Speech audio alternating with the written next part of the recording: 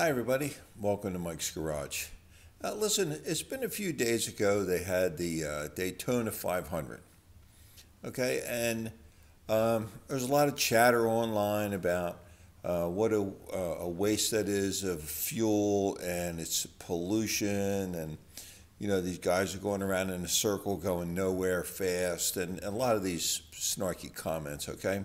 And hey, a lot of that's true. It is a very high polluting event. You know, they're burning a lot of fuel and burning a lot of tires and stuff like that. And a lot of people are risking their lives out there to do this. But I think people forget about all the good things that have come out of that for all of us. Just the way the tires are developed and the way they make the tires now compared to years ago. Well, you know, I'm in my 70s, so the way tires were back then, they didn't have radial tires. They just had regular belted tires, and a lot of them were terrible. A lot of them would have flat spots. You get in the morning on a cold morning and you get in the car to go somewhere. The car sat in the driveway overnight. The tires would actually be flat, the rubber, until you got going for a while and the tires heated up. You'd be going like Fred Flintstone down the street with the tires banging and everything until the flat spots got warmed up and the tire got round again. That's how terrible the tires were back in the 50s. Okay, so just the development of tires that can handle the stress, can handle the high speed. You know, they have tires now that won't blow out. They just lose air. They lose their inflation a little bit. You can still drive on them. All those things came out of these kind of races where they try and improve it to make it better. And the suspension, the shock absorbers, the sway bars, all those things that they put on the race cars to make the race car better has found its way into the family sedan. It really has. Just the way the engine efficiency is. Okay, they use a lot of gas, they have gas guzzling engines, but the engines today have benefited from the wear and tear that takes place in a high-speed race like that. The engines are more durable. I mean, who ever heard of getting 100,000 miles out of an engine? Okay, when I had cars in the 50s and 60s, you were lucky to get 60,000 miles out of an engine.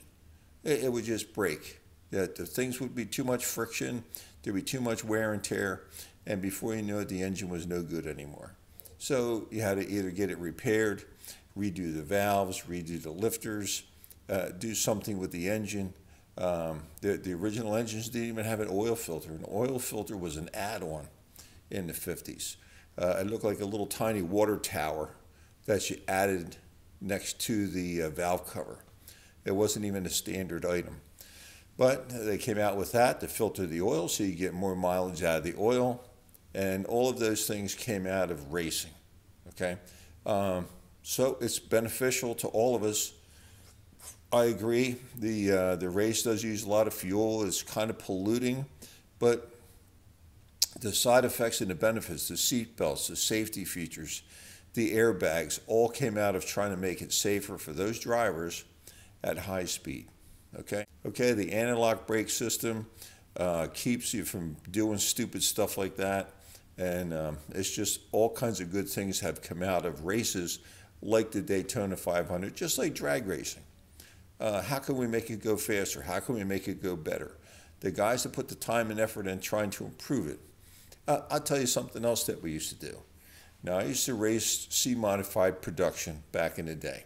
55 Chevy, 327, 4-speed. It was a hard time.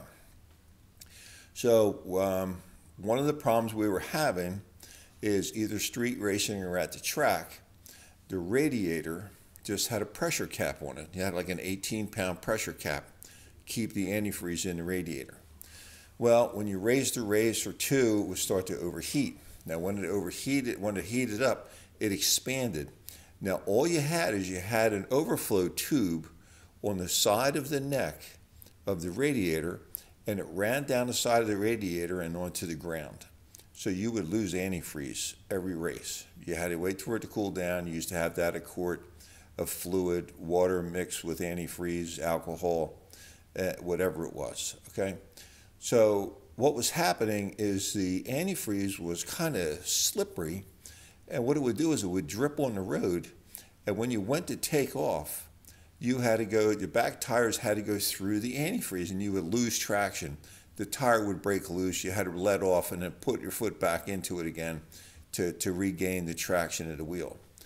So what we started to do, I think it was a bleach bottle, it was plastic back then. We used to get an old bleach bottle, and we cut the tube that went off the side of the radiator, and we used to wire the bleach bottle next to the radiator and put the tube into the bleach bottle. So when you raced and the antifreeze expanded and it blew out of the 18-pound high-pressure cap that you had on the radiator, the fluid wouldn't go on the ground, it would go out and into the bleach bottle. Now, what we found out is if you did that and it cooled down, it would suck the antifreeze back into the radiator, and you weren't refilling it all the time. So instead of it spitting it out and then sucking air back in when it cooled down, it would suck the antifreeze back in, and you didn't lose any antifreeze. So now that is standard on all cars today. You have a reservoir, and when the engine overheats, it fills up the reservoir a little bit more, and when the engine cools down, it sucks the antifreeze back into the engine. And that was just us street racing, okay? Somebody had the bright idea to patent that and go sell it to the automobile industry. That's fine. But that's one of the things that we started doing. Now, I'll admit, I didn't think of it. One of the other guys says, hey, here's what you should do. This other guy's doing it, and it seems to work. And it does work. And that's where that came from, in my opinion, okay? That's where that came from, is a couple shade tree mechanics came up with that idea at the drag race to keep the antifreeze from dripping on the ground and making the asphalt slippery so you could keep your traction. So, hey, I'm sorry for going on, but you know, when you say bad things about the Daytona 500, yeah, some of it's true, okay? It's just a bunch of guys going around in a circle. But the engineers that are working on the car, the drivers that are saying, hey, if you could just improve this a little bit, it would drive better, have made the cars safer, they last longer. I know my last 3 cars went well over 140,000 miles. 10 years, 140,000 miles, got your money's worth out of the car, okay? Well, listen, sorry for going on.